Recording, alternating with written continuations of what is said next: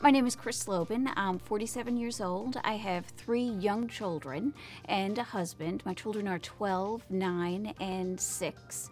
I work as a freelance video producer. I remember specifically when I was 10 years old telling my mother that I hated the hair on my arms and I had to do something about it. I was about to, plunk down $5,000 to start the laser removal, and my husband had a little bit of a problem with that.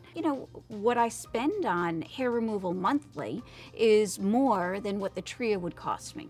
So I got it, and I started using it regularly, and at this point, I have no thoughts about going out of the house wearing whatever I want. It's complete freedom.